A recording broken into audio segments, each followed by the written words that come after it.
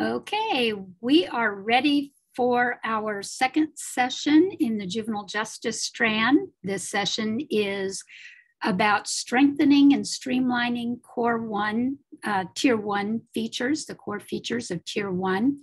Our presenters are Jodana Burdoff, Heather Byram, Mitch Gould from West Virginia. You've heard me brag about West Virginia. I would just remind you that our expectations, the forum expectations, are still in place. Take care of yourself, be polite, be kind. And if you get booted out of or lost out of Pathable, just sign back in and go back to the agenda, and you'll click on this session and you'll get right back in. If you have any trouble at all, go to the help desk. They are very helpful. Okay, Jodana, I will turn it over to you and your team. Okay, thank you. Thank you very much. We're very honored to be a part of this.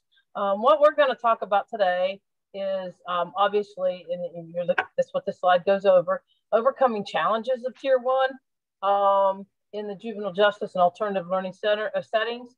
And we find the challenges that we came up with, the leadership teams, that in itself, the teams can be a real challenge.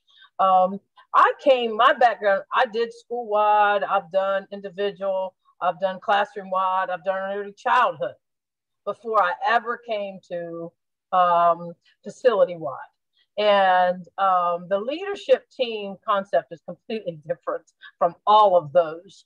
Then staff turnover, I mean, that's got to be, it's just crazy what staff turnover has always been a problem, but it seems to have been, it's even bigger now. So try to just attack that a little bit. Then the transient population, some of our facilities, these kids are only here 2 to 3 weeks. And some of our facilities, it's 4 to 5 weeks, so we have to keep track of that.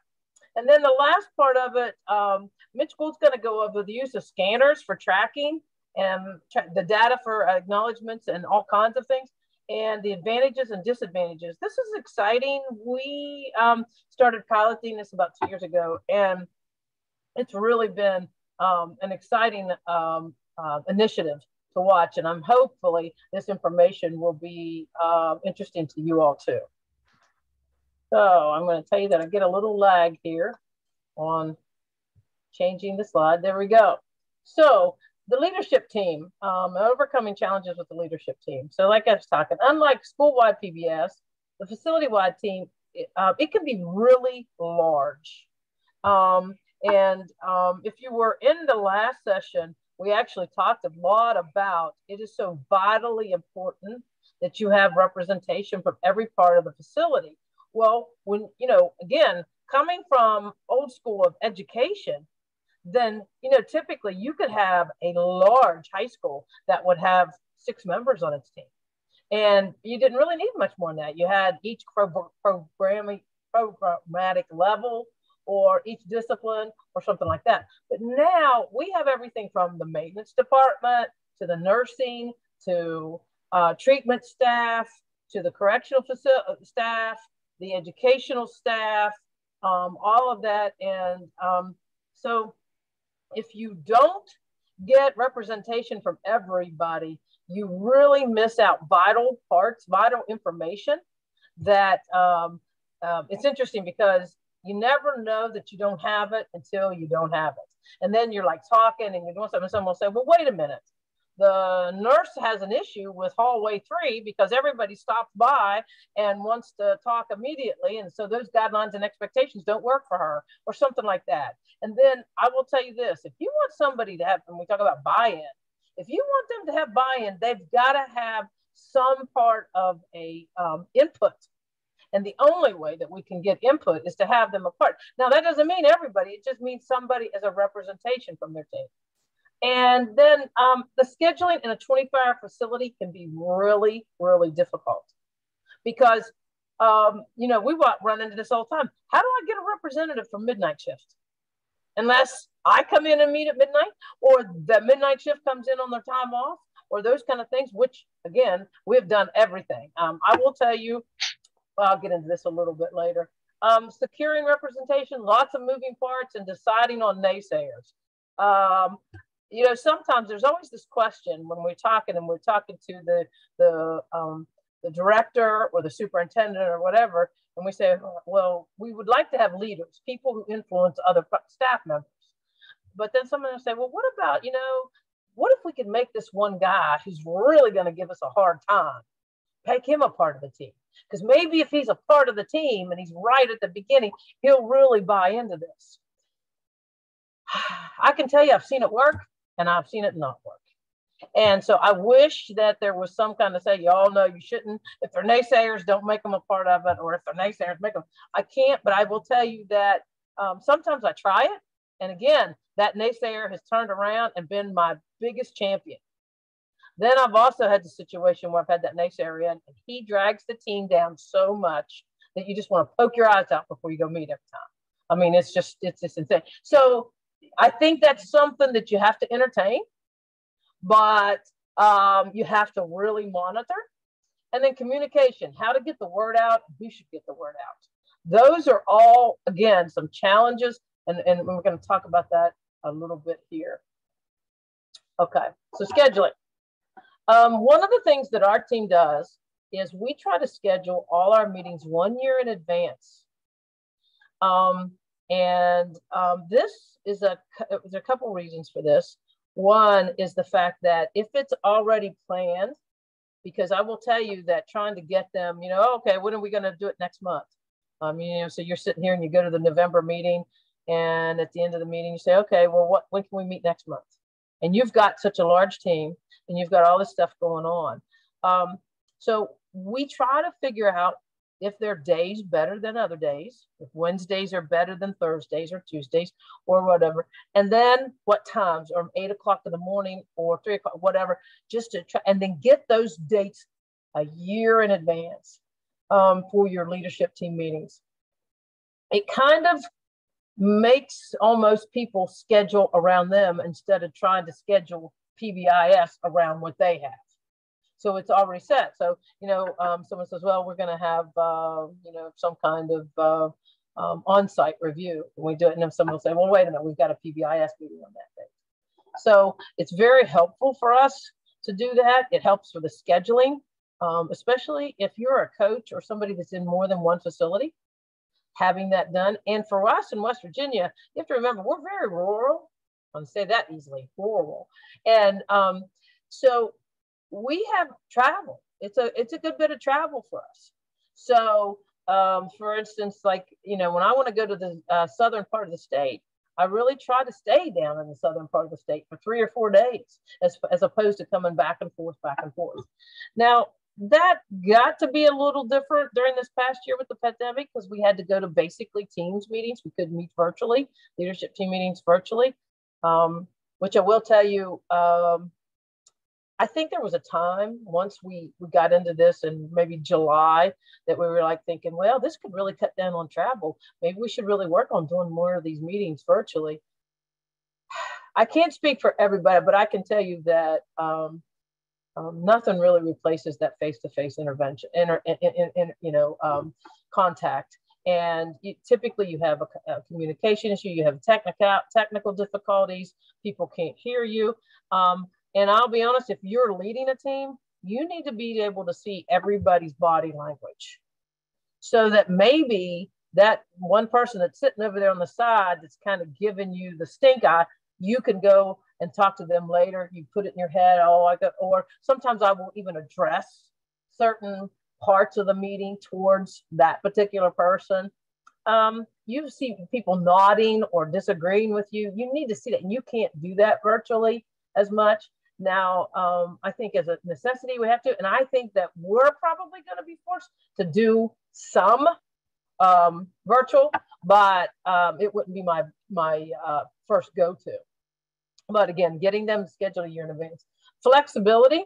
My guys can tell you that what I say to them is they're to walk into the facilities and tell them that we work around their schedule.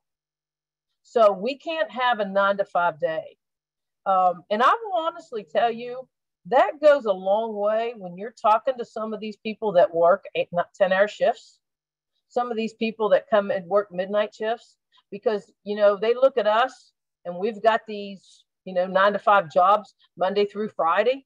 And it kind of causes, sometimes they'll have some animosity, but when you can look at them and say, if I got to work on Saturday, come in on Saturday when that's the best time to come in, or I have to come in at 6 o'clock. I can give you a prime example, and Heather's going to speak next, but Heather has an midterm meeting at a school tomorrow, and I think the meeting starts like at 8 in the morning, and Heather's 4 hours away. And, you know, before, I can remember used to be able to say, well, it's about a 3-hour drive, so can we start that meeting about 10, 11 o'clock or whatever? No, we don't do that anymore. They set the schedule and they tell us. Now we try to compensate for that in other ways, but my staff and myself, we pretty much let the facilities tell us, especially in the 24-hour settings. It's just respectful in a lot of ways, and it also goes for a long way in relationship building. Entertain different platforms, and like I said, in person, conference calls, Teams, Zoom, and you know, we were going to have to look at that. Sometimes I may have to say to somebody, well, we can't really meet, or I can't get so-and-so, can we conference them in? Now, I will tell you that we do not, in West Virginia, we kind of stay by the steadfast rule that when we're having a leadership team meeting, that the superintendent or the, you know, whatever their title is, and the principal have to be there. If they can't be there, we don't meet. And if you were in the last, if you looked at the last session, the principal, Andy talks about, they're the stakeholders. That's an old kind of thing I learned years and years ago back in special ed, because when we would make decisions and then we take it to the special ed director, they would say, well, we can't do that after we've just spent 3 hours meeting about it. So you want to have those stakeholders there and be able to tell you that. But so whatever platform you have to have.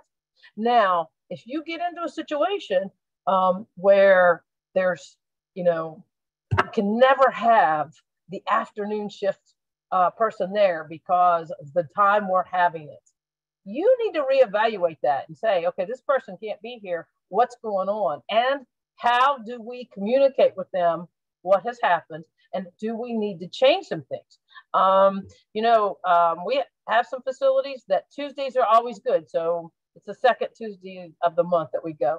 But there's others that we say, no, in order to get the representation from here, we're going to be on Monday in January, but in February, it's going to have to be a Thursday.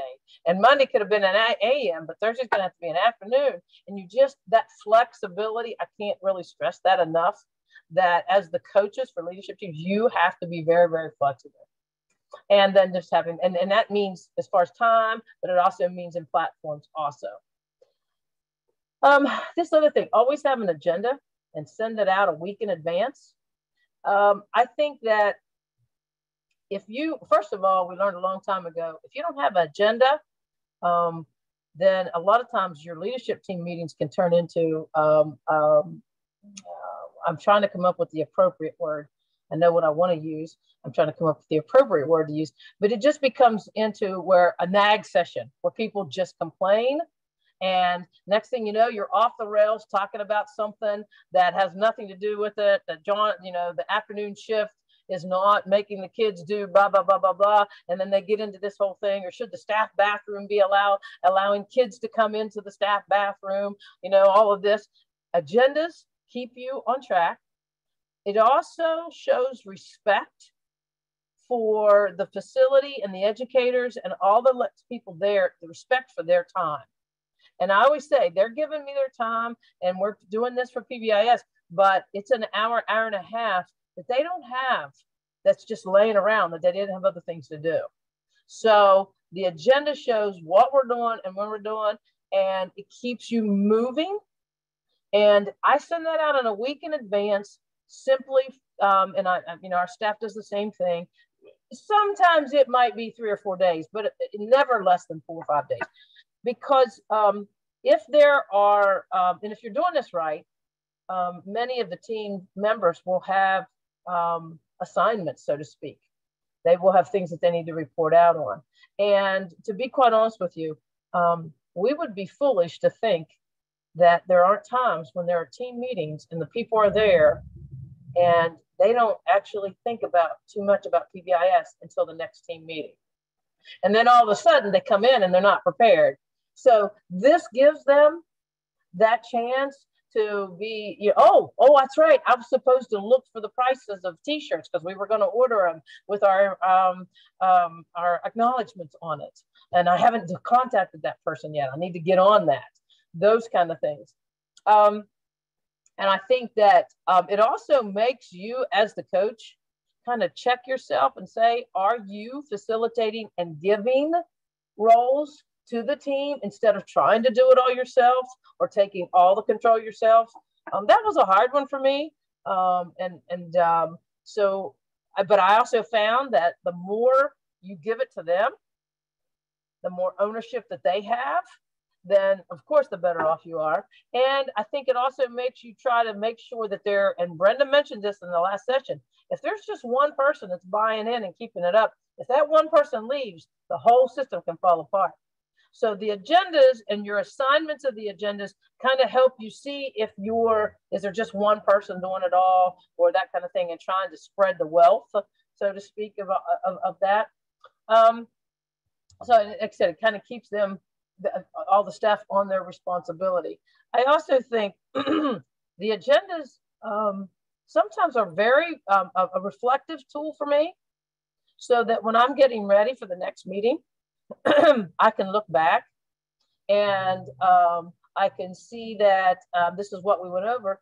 But then sometimes I'll look a year back just to see, are we still drilling on the same thing? Are we still really just hassling about the same thing? Are we moving forward at all? And every once in a while, I'll take that agenda from a year ago and bring it to the meeting and say, guys, look at what we were covering in November of 2020. Look how far we've came. Because sometimes that day-to-day stuff, they can't see it. And maybe the improvements and the things that you've done are in such small increments that the team itself cannot see how far they've come. So you have those agendas. Also, I will tell you that from a systems position, agendas are good, because if somebody ever calls and says, what are you doing? Why did you go out there? What do you have some kind of accountability? I also tell you that, and I don't have this on the slide, but I tell my staff, if you don't have a sign-in sheet, the meeting didn't happen.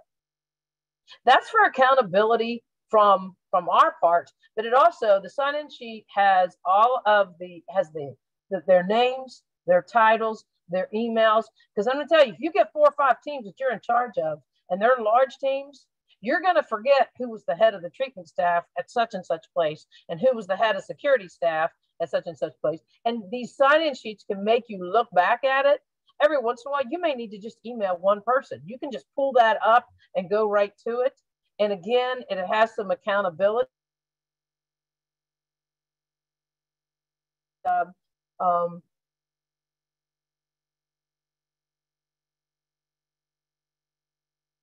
We had to pay overtime because they had to attend this meeting. So those kind of things. But this is all just to try to keep you. Oh, I just get a message right now that says my internet connection is unstable. I hope it stays. Oh gosh. Okay. So the next thing is securing proper representation. The workflow chart, which I believe is in the handouts. And the workflow chart is basically something that Andy and Mitch developed together. You're going to hear from Mitch later, and Andy was in the last. And it just talks about trying to figure, because I will tell you, coming from the education part of it, I didn't know what a direct care staff supervisor, blah, blah, blah, blah, blah, or treatment staff, what they did or what that meant. And this helped us. So this workflow chart was really, really helpful to us. The other thing, spending time observing all parts of the facility. Obviously, you have to get permission for this. But I will tell you, when you're sitting in a meeting and they're talking about the pods, or they're talking about hallway 3, or they're making reference to the showers, You need to have a visual representation if you're going to lead that team on what you're doing. So we say that all the time, that you need to observe and go in, do a walkthrough, sit down, have lunch, do whatever you have to do to kind of see how lunch moves. How does transition move? When I seen them, transport certain people on vans and how that goes, and we were doing guidelines for the van, I had to kind of see that. And so then, and that helps when you're securing proper representation because those people see you there. And then the networking, like I said, and we talk about this a lot in West Virginia. It's a lot about relationships. Because you have to remember, for most of us, if we're going and we're coaching and we're trying to get people to do this, it's not something a lot of them want to do. And so how do you get people to do something that they don't want to do and have the buy-in? Some of it is based on your relationship with them. And like I said, you'll hear from Mitch here in a little bit, but and he's not going to be talking about relationships, but he talks about how at one point in time he was going to a particular BJS site, and a lot of the guys there were hunters and the security officers. So he just threw in the back of his truck his dog kennel things that, because he hunts with dogs, he threw them in the back. So when he pulled up, those guys seen that and wanted to talk to him about that. Now, I can't do that because I don't have dogs, but I find other common ground, find ways to make and network with these people. And you build a relationship with your leadership team the way you want your leadership team to build relationships with the students or the clients or the whatever you want to call them. You view them that way. You try to build that relationship with them. The second thing, as far as overcoming challenges on the leadership team, is communication. Again, I already talked about that. The sign-in sheets. Those sign-in sheets help everybody. It keeps everybody on track. And typically our sign-in sheet, again, would have their signature, their title, and their contact information. And it's just passed around, and it just helps us keep track of everything. PBIS newsletter. We have several of our facilities that do a PBIS newsletter. What we have found, especially between education and the facility, is these newsletters, because somebody moved us on. Okay. Is that a lot of times our facility would say, wait a minute, we didn't know there wasn't school today. Or we didn't know you were doing testing. Or we didn't know there, and the school would say, wait a minute, we didn't know that so-and-so was going on a visit for 3 days. And this communication, and there's so much going on and so many moving parts. So sometimes just a monthly or weekly newsletter, just to let everybody know what's going on. I will tell you that one of our places where PBS has done very well, their newsletter really talks about all the stuff that happened well with PBIS. What particular dorm achieved so much higher, how this, and they kind of even shared some of the data, or what particular staff person actually won the gas card for teaching the guidelines so much. Those kind of things. Those are just ways to communicate. And then I also had to find this out.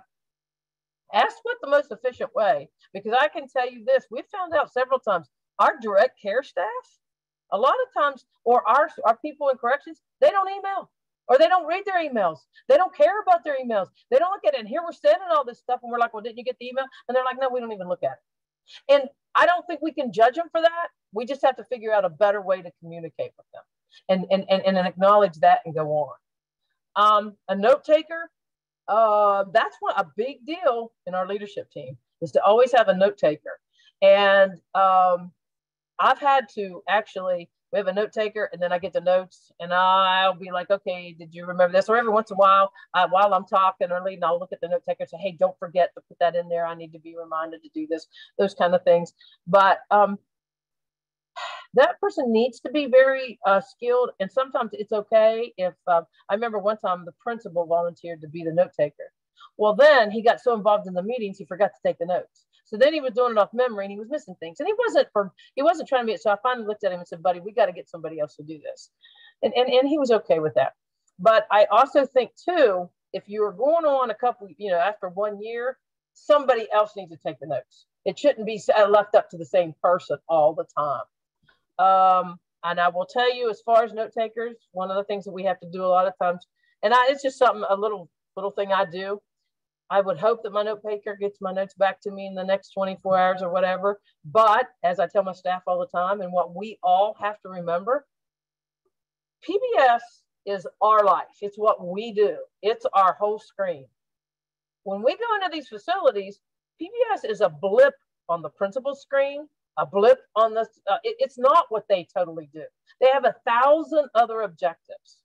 And if we try to treat them as if this should be the most important thing that they should do, and we don't respect and have and acknowledge that this is one of many things that they have to do, then they'll shut us out pretty quick. So I always tell my team, go in and be respectful of their time, but remember that they're meeting with you for an hour and they have 6 more hours of meetings on 7 other things. So try to be respectful of that. And so the note taker sometimes won't get right back to you. And so I usually give it 4 or 5 days. And typically I'll do something like say, well, I'll email and say, hey, did you send me those notes? Because I forgot them. I can't find them. Or whatever.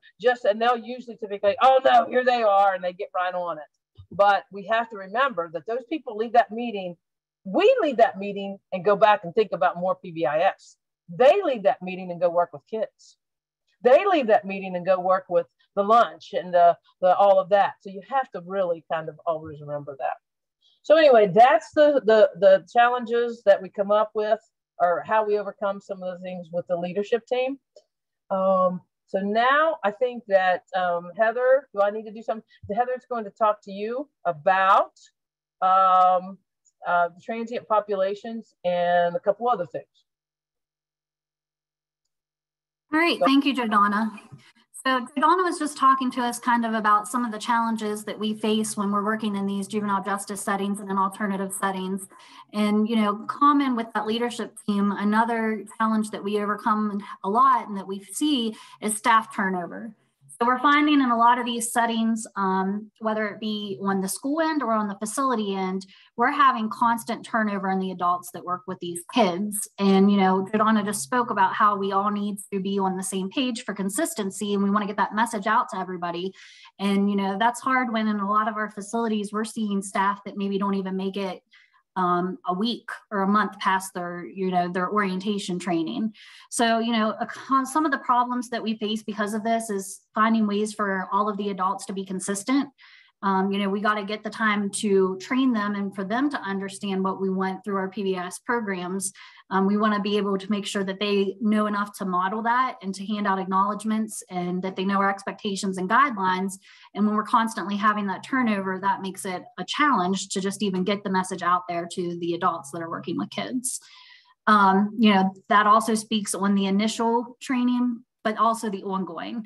So you're talking about, you know, how do we pass that beginning orientation? How do we continue providing support for our adults that work with kids?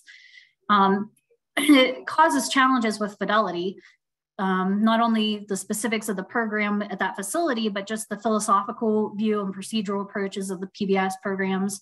And then also with the amount of training and knowledge that staff have to have when they're working in these juvenile justice centers, it also sometimes can become a problem with staff buy-in, because we're not as aware or focused on that PBIS program. So they might not find value in this. As Jordana was just saying, it's just one thing that they do, and, you know, making it so that it's the center of their program is a little bit difficult to do with the in and out of staff. So some things that we've done within our programs to help with these challenges for consistency, we've been able to use employee guidebooks and handbooks. And so basically what this is when they come into a facility, whether they're an employee of the facility side or an employee of the school side, when they get that orientation packet, there is a handbook part that is just specifically on that PBIS program. So it may include their expectations, it may include their guideline matrix, it might include, you know, procedural stuff. How do we hand out acknowledgements? What's the buy-in process for our residents or our students? Things of that sort. And then also just making sure that full matrix is in the packet. Also, we're really big on signage and branding. So having whatever your expectations are, we want those posted everywhere. And we want it to be something that our kids and our adults can quickly access, look at, and be able to, you know, take that to heart and understand what we're wanting from that. Some things that we've done for training is that we have included PBIS training in new hire orientations, whether that be through somebody who's employed for that facility. So you guys, if you attended the last session, you saw Stephanie Moore, and she talked a little bit about how she provides that training for new staff when they come in on the facility side, whether it's through one of our coaches or whether it's, you know, at Board of Child Care where Andy Guthrie was speaking from before, they also kind of have somebody in-house that does that.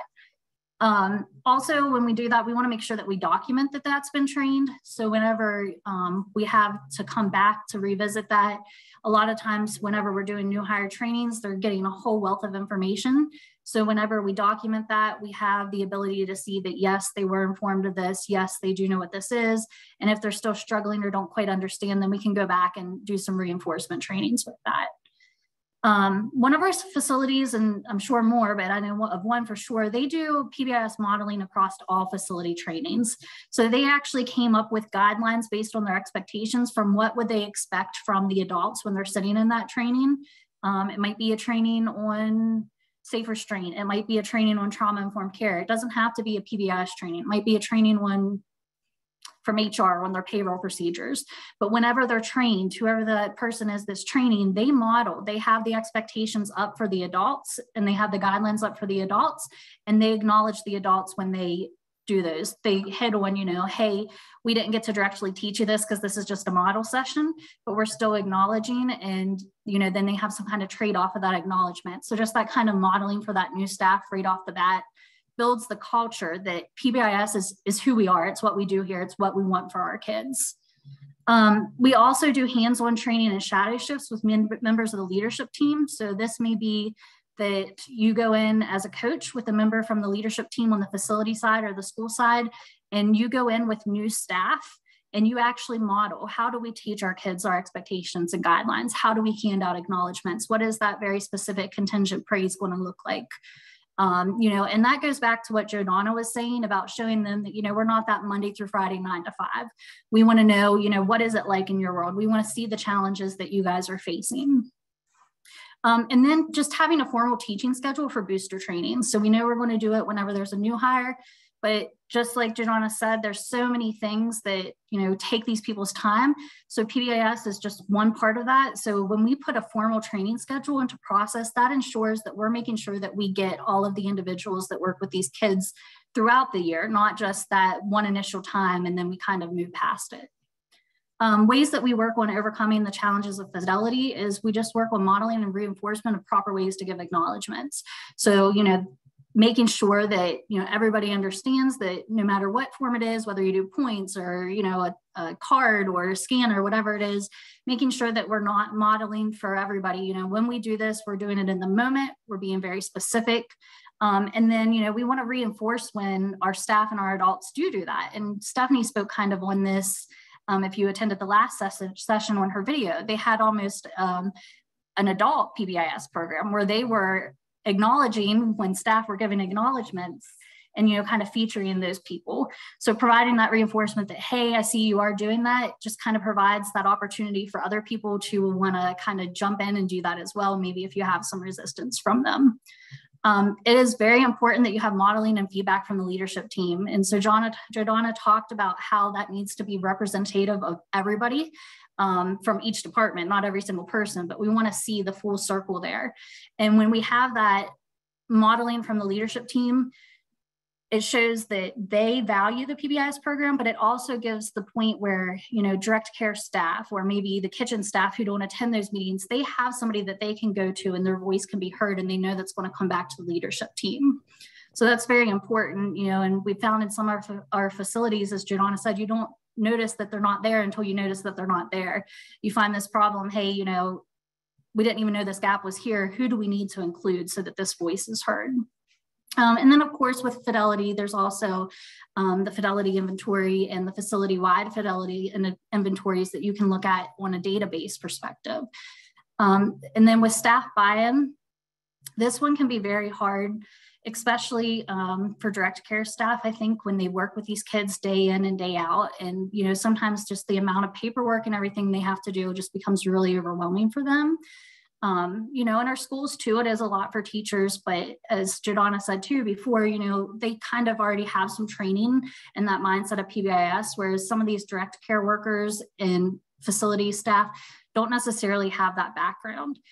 So to help increase staff buy-in, utilizing the data to show positive trends. And we talked some about, data collection tools that make this, easy to look at, where were we globally speaking and where are we now? With the turnover of kids, which I'm going to talk about in a minute, you might not always be able to look at that individual kid and the progress that they're making over a long period of time because they're going in and out of the program. But we can look at, January of 2020, we had 200 referrals, and now we're down to 100 a year later.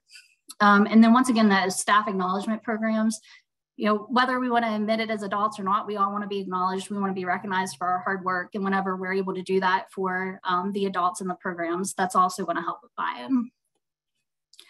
As I just said, one of our other challenges that we face a lot is a transient population. So in the juvenile justice or alternative setting, the population can be extremely transient. I've heard of instances in alternative settings where a kid isn't even getting through the quarantine period now because of with COVID, they have to quarantine for so long. They might quarantine, come to one day of the facility school, and then all of a sudden they're moved somewhere else. So this is, happening even as often as weekly. Some of our facilities, you do see some longer term, but still it's not the same as, a very long-term facility stay. So this causes a lot of challenges in teaching the expectations and guidelines. We want to make sure that our residents or our students know and understand. And we know that teaching doesn't just happen in one instant overnight. It's something that has to be repetitive and ongoing.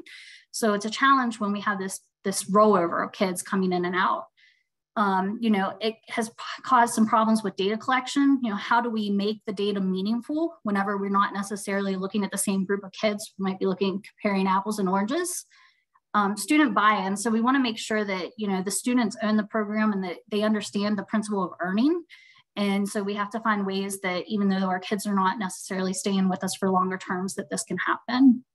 And then collective and staff efficacy, allowing all adults that work with these kids to see that, they are having positive outcomes and that they're impacting student behaviors. Sometimes because they have a kid come in and out and they don't get to see that long-term change, that can be, a little bit discouraging for people. So some ways that we've worked to overcome this with the teaching expectations and the guidelines, we've had a lot of our facilities and schools make a lot of permanent teaching products. And some of these are really great. We've had anything from videos showing, the adults model maybe what we don't want to do in that setting. And then the kids come through and they model, well, what do we want to do in that setting? And that's always really entertaining for the other kids to watch, especially when they, oh, that's my staff in that video, or that's my teacher in that video. We have a lot of our settings that do passports. And so basically they make up some kind of paper-based or electronic-based form, and the kids have to go to each setting and they have to be taught that setting, and it has to be indicated that, hey, this setting was taught and I understand because I showed by doing this quiz or by doing this activity or by doing these modeling. We have some facilities that use things like Schoology to make a module where the kids are able to go in there and use electronic resources, quizzes, things like that to work through kind of at a pace of their own. And then we want to make sure that we have formalized intake procedures. So just like I was talking about with the staff, we want it to be a part of their handbook, their guidebook, whatever it is. We want to make sure when a kid comes in right away, they know what that facility's expectations are and that that's part of it. And they know that, hey, this is important and this is here where I can access it. And then one thing we've found really well is if you do have some longer term students, using those students as mentors for modeling.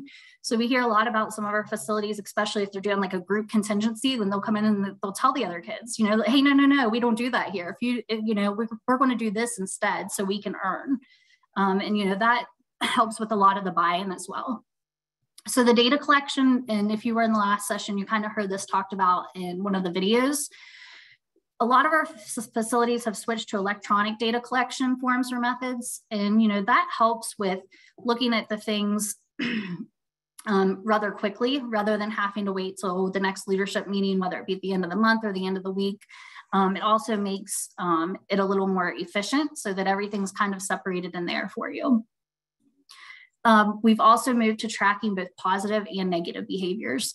So what this does is we're able to look at, and it was also talked about in the previous session too, in one of the videos, we're able to look at not only just, what were our discipline problems that we need to target our teaching with, but how can we see, are we heavily only acknowledging it in one of our expectation areas, and we know we need to work on focusing on another.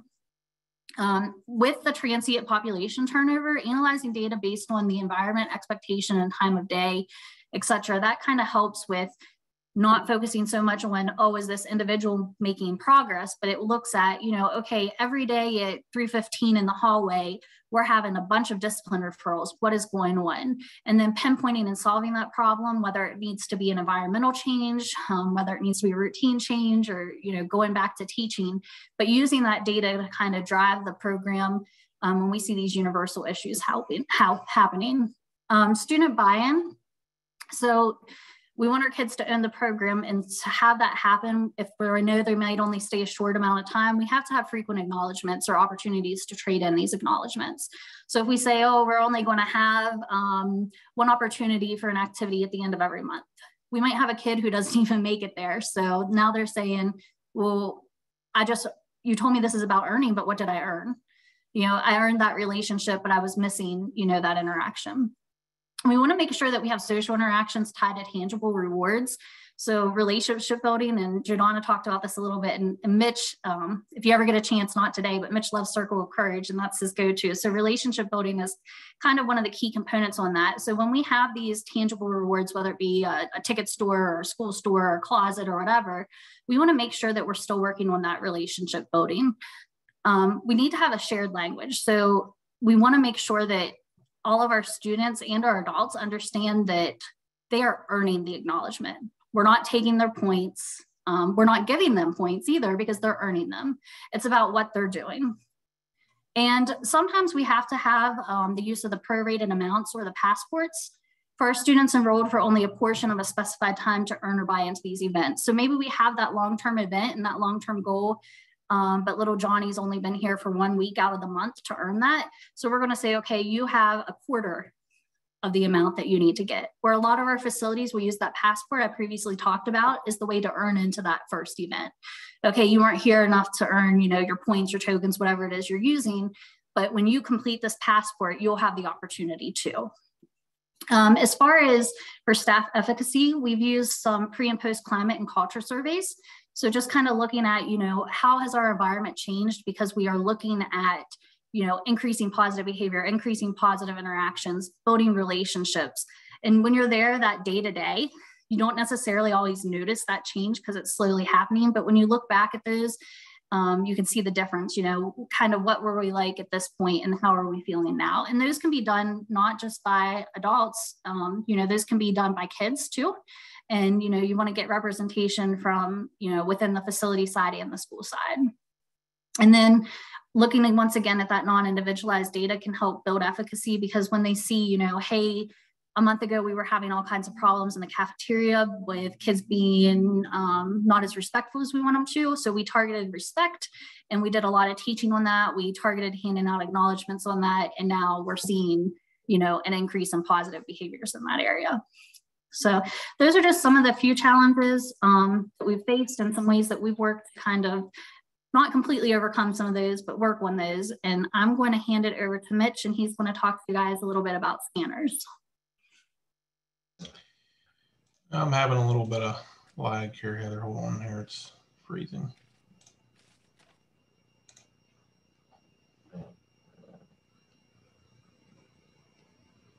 Okay, I gave you control there, Mitch. Well, good afternoon, everybody. Well, late morning if you're out west. Got some exciting stuff here for you guys. It's exciting to me. And that is the use of scanners and scanning equipment within your Tier 1 systems. Just to give you an overview, what I'm talking about is using a scanning device with barcodes to track acknowledgements, to put it very simply. Give you a little bit of an overview here. So when we started this venture in our department, well, it's coming up on 4 years now, Joe Donald, that's time flies. And we begin implementing Tier 1, you know, you guys that have been a part of PBIS know how much work that is. And, you know, I'm going and I'm observing the process at each one of my sites. And I can remember being at one of my secure settings. It's a maximum security juvenile prison, actually. And I'm watching the officers, the correctional officers, you know, they're writing out the tickets and they're doing a great job with the interaction, you know, as a kid executed the guidelines correctly. And I'm watching at my secure settings with residential sites that were using tickets, stamp cards, different mechanisms to track acknowledgements. And I'm starting to see that we have an issue with efficiency, okay? My background, having worked on the host agency side from the administration level, as frontline staff, I know how valuable time is, and I understand when things aren't efficient, they don't last. It really hurts the sustainability of any program in that world. So we're having a PBIS meeting, and the gentleman, the treatment director at one of our sites, he was kind of the guy that took the bull by the horns, and he tracked the youth acknowledgements and did the shopping with the kids and things of that nature. And he kind of off the cuff made a comment about how many hours he had in counting tickets and totaling stamps and the shopping process. And I remember I think I called Joe Don and I said, there's got to be a better way to do this. And I had seen some of some of our adult sites that use scanners for different things. And I thought, you know, this has got to be a way to do this for PBIS and Tier 1 in our settings. So as I researched, and before I say this, I want to make a disclaimer. I am not affiliated in any way or paid by the company that we use in our scanners that I'm about to mention. So just to let that be out there. I came across a company called 5 Star Students, and it allows for the tracking of barcode scans. Okay. And currently right now we're doing this at 3 schools. And we're getting ready to actually add another 3 because it went so well. There's 3 means of scanning. That is you can see a little picture there. That's a wireless scanner, very small, fits in your pocket. That's one way of scanning barcodes. We also have wired scanners that have a long cord. And then at our minimum security settings, the teachers and staff actually just use their cell phone, which, you know, as I'm sure you all know, all smartphones can actually dual purpose as a scanner. The reason we needed and kind of how we went with 5 Star Students is the ability to purchase the wireless scanners, because if you've been in maximum security settings, you obviously cannot have your cell phone. Now, the barcode per se we try to have that on person. So the kids, some of our maximum security settings, the kids have a wristband. The barcodes are on the wristband. At our minimum security sites or residential sites, that's often the barcode is often on their school folder, their name badge, those kind of things. So very simply put, when a student executes the guideline behavior correctly and that staff, you know, catches them in the act of doing the appropriate behavior, they scan that barcode. And that interaction is still the same as if it's a ticket. We tell them, hey, this is why this is why you're getting this, and you did that guideline correctly. And that interaction I'm going to talk about in a minute is still so very important, so very important. But the scan is then tracked within the 5 Star program, which is in the cloud. Okay, it's not actually a software program. It's you download onto your server. That information is stored. We pull data from that. Kids shop through that through the PBIS Tier 1 model, and it tracks everything for us. So just to get into some of the advantages on the second part of this slide, it really increased our efficiency. It allowed people to be focused on working with kids more than counting tickets, okay, or counting tokens. Okay, it gave us some great data, what staff are contributing, what staff are not contributing, what kids are earning when they're not earning. So we got some great data through that program. It streamlined the process. And as I've said before, in the world of secure settings, if things aren't efficient, they will not sustain themselves. So I'm constantly trying to streamline the process to make it more efficient. Staff efficacy has increased because I don't have to worry about a correction officer filling that ticket out wrong or forgetting to turn it in or putting his, having that ticket in his pants and then maybe puts it in the washer and washes it. I mean, there's just so many things that could go wrong in that process. Not that it doesn't work. I mean, I feel like our programs were working with the traditional mechanisms in place. I just felt like there had to be an easier way. And that's kind of how we came to this point. The students have really gotten into the technology piece of this. Each student has a homepage that they can go to and they can see how many scans they've earned. And they actually can shop through that page. It has all the activities, events, consumables that they can purchase through that page. And it makes that tracking of our materials easier to keep track of. So that efficiency piece has been really really huge for our. And I do have a testimonial, and I'm going to try to speed up here so we have time for that. Generally, when I present on this, I get a lot of questions, which is great. So I want to make sure we have plenty of time for those questions.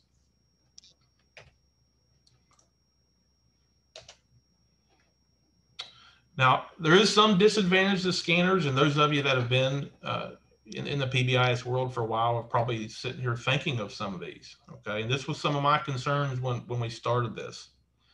I think it's really important before you switch a team or facility or school to scanners that you make sure that the staff know the interaction is the intervention, okay?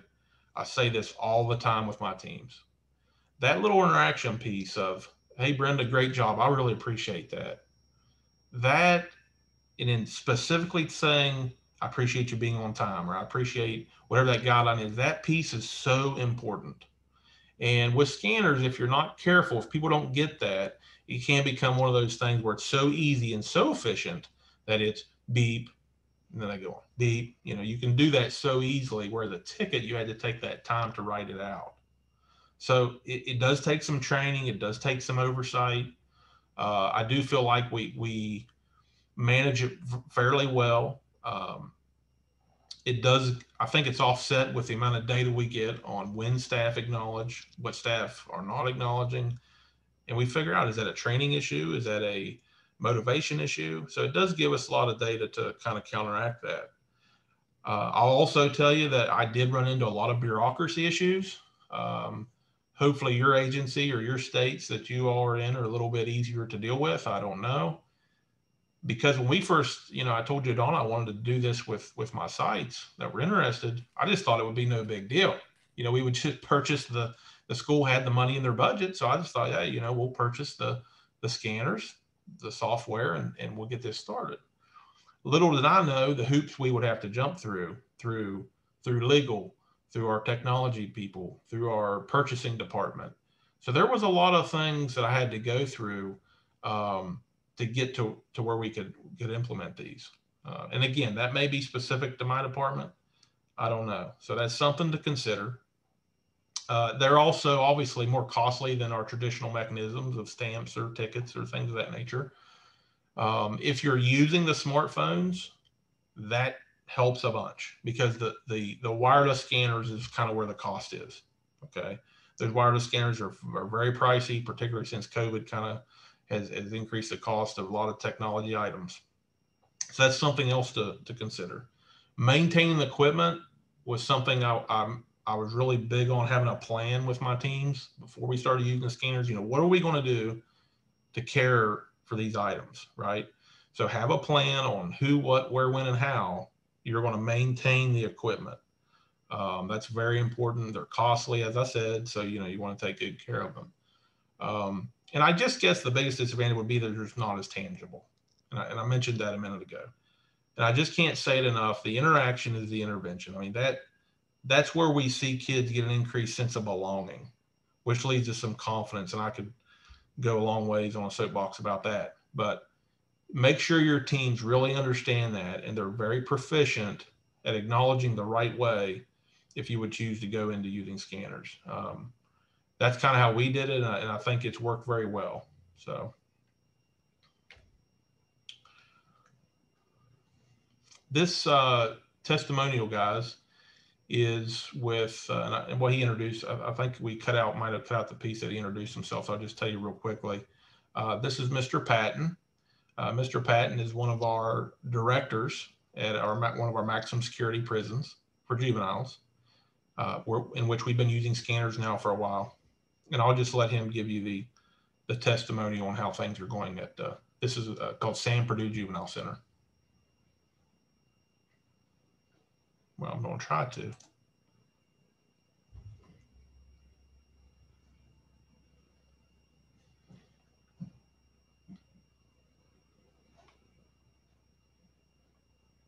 Mitch, we don't hear your video, your audio.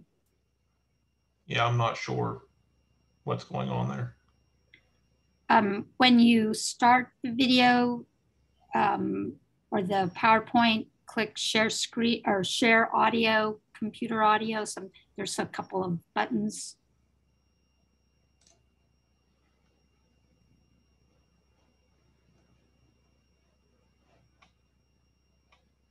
I don't have any kind of option for that. Okay. You can take control of it if you know where it's at. Mitch, I might have to do it on my end because I shared my screen. Okay. So let me see here if I can get it. Yeah, I'd love for everybody to get to hear this. If we can. Hey, Mitch, while she's doing that, we've had a couple of questions about cost. Can you give us Sure. like a general idea about that? Yeah. So again, we're going through 5-star students. There is lots of other options out there. The program itself, which again is in the cloud, is one-time fee. I want to say around $1,000. Okay, and then there's a yearly renewal of a few $100s per site. Okay, the scanners is where the cost comes in. Wired scanners are fairly cheap, $40. The wireless scanners, however, can be over $300 a piece. So if you have a correctional center with 30, 40 officers, it can get pretty pricey pretty quick. We've actually mitigated that some with having them per shift. So at Sam Perdue, where we have 60 officers, we just couldn't afford to buy that many scanners. So we have like 4 or 5 per shift, which kind of makes it a little tougher to get the data that we want from the officer data, that is. But at some of our school-based, one of my school-based programs, school-wide PBIS programs, they just use the wire scanners or their cell phones. So it's very affordable, doing it that way. Thank you. If you'll let me know if you guys can hear this now. The next thing I want to talk about is the use of scanners and scanning equipment at Sam Perdue. Can you just elaborate a little bit, Gary, on when we first started running the system, talk a little bit about the tickets and kind of just how we run the program, the PBIS program at Sam Perdue? Sure. And then if you could speak to the changes that have been made through why we went to scanners, so to speak. Yeah, I'll try. It took some planning and some teamwork from the committee and to figure out what would be the best way to make this occur in tracking data and acknowledging the residents for their positive behavior, both on the guidelines and off the guidelines, such as during our randoms. What we had incorporated in the beginning was more like a wristband, a type of wristband that you may be issued at the hospital. But with that, we allowed the security staff, or all staff really, to utilize a hole punch. And of course, it had its little unique design, but every time the kid would be acknowledged, the resident would be acknowledged for the appropriate behavior of following through completely with the guideline or the matrix that was in place at the time. The staff would initiate a hole punch in the wristband. And for individualization, doing what we termed as our randoms, the staff person would it was like a little ticket. They would write out what the resident was being acknowledged for, the behavior, the appropriate behavior, and so on and so forth, and which was somewhat tedious. And in doing that, we kind of fell short sometimes with getting the randoms out, and because the staff at times felt that it was time consuming in writing out all those little tickets, but it was acknowledging the resident because the resident was able to have hands-on. So we went, and not too long ago, through 5-star program with the scanning devices, which the staff absolutely love. And it's and only downfall really with that is it takes multiple scanners in order to, serve the entire shift, including the security, the treatment staff, the teachers,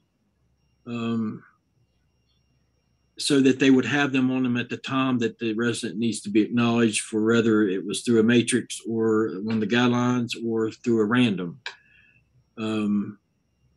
In doing that, the system provides a barcode for what is, whether it's for respect, compliance, through the keys, what we term as keys for success, or for a random. And let me just elaborate real quick, Gary, for our audience, if that's all right. When Gary's talking about randoms, just in the PBIS lingo, at San Purdue, they acknowledge the kids on the guidelines as they go through each activity, of course. But at any point during an officer's shift, they could randomly acknowledge a kid for those guidelines at any point, almost as a catch them in the act way of acknowledging kids for executing the guideline behavior. I just wanted to clarify real quick, Gary, for those watching. No, that's fine. That they knew what we were talking about. Sometimes we get in our own language, and I think people don't, And you're right, we do. Random is normal talk here. Yeah. So, but we've found that in acknowledging the scanning system, that with the scanners, that the data tracking, the management of information, it makes the entire process a lot easier and efficient for staff. And of course, the only downfall with the scanning system is that it doesn't allow us to track the staff person or who is actually initiating the scan. And of course, it would require multiple scanners to serve its purpose, but it's awesome. We like it so much better than the hole punch system or the written tickets. Yes, sir. Okay. Fantastic. Okay. Thank you very much, Heather, for figuring that out. So just to kind of recap here, guys, that facility there, by the way, at San Purdue is just a really awesome success story. Maximum security. When I first went down there, they were very, very hesitant about PBIS, and I'm just really proud of their success. And you can hear in Mr. Patton's voice there, they're proud of what they've accomplished there with PBIS. So just to recap, if you want to advance that slide, Heather, I think you have it. Just to recap real quick before we get into that, scanners, I think they're great in a certain context. It takes preparation. Again, make sure your people are ready for that leap. It's not something I maybe would start out with, I think it's important they understand. It's a lot of training. The interaction is the intervention. I know I've said that 5 times, but I just can't say enough how important that is. So thank you very much. And if you guys have any more questions about the scanners or how we're using them, feel free to reach out. Thank you, Mitch. Thank you, Heather. Thank you, Jordana. I don't see any additional questions in the chat. So I'd just like to call out a few big ideas from what you said. Jordana talked a lot about the strategies that she talked about are really, the message there is attention to detail. It's one thing to have a meeting and put it on the calendar. It's another thing to ensure that you're getting those sign-ins. It's another thing to schedule those meetings a year in advance. That's a great idea. It's another thing to be sure that you've assigned a note taker and that you share that role. So that attention to detail makes the difference between having tier 1 sort of in place and having tier 1 efficiently and effectively in place. Heather talked about building PBIS into everything that you do. So all meetings have aspects of PBIS in terms of expectations and maybe acknowledgements during the meeting, and that intentionality and purposefulness of making sure that everyone practices all aspects of PBIS is very important. It's not just an add-on that we do for the youth in our programs. It is how we do business every day in all that we do. I could talk a lot about building that those PBIS systems for staff, but that's a very important component of your tier 1 systems. Oh, by the way, there's a question in the chat about how long are the meetings and are they weekly? Does somebody want to? I would imagine that varies from program to program. Jordana? Yeah, I just want to say it's a couple of things. We've kind of went back on this, especially if we're bringing everybody together, traveling 3 hours for an hour meeting and then traveling back, that kind of thing, or bringing on. So we try to go around an hour and a half. If we can get 2 hours, we can, but an hour and a half is about average. Anything less than that, 45 minutes, it does it. You can't get things done too much. We go about once a month. Now, we encourage our teams to have sub meetings without us, without the coaches being there, for them to work out certain things. So maybe some of the treatment staff will get together and figure out how they're going to work on the passport, or somebody else will get together and work on how they're going to do the data or that kind of stuff. So they can have subcommittees upon themselves that are not actual leadership team meetings, but subcommittees. But we usually say about an hour and a half. That's about, you can't, they can't squeeze out more time than that. And again, I think an hour, 45 minutes is a little short, but that seems to be your sweet spot right there. Excellent. And it may be that you meet more often, especially when you're in the initial planning stages and early implementation.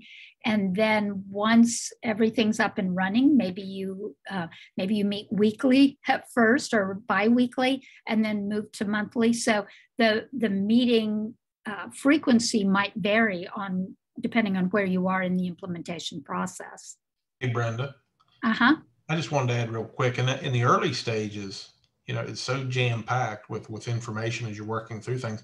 I like to set up the first 30 minutes as almost like a training on the part of the process we're actually in. So if we're developing expectations, I might have a 30-minute training I put together for the team. And then that next hour and a half will be the actual leadership meeting.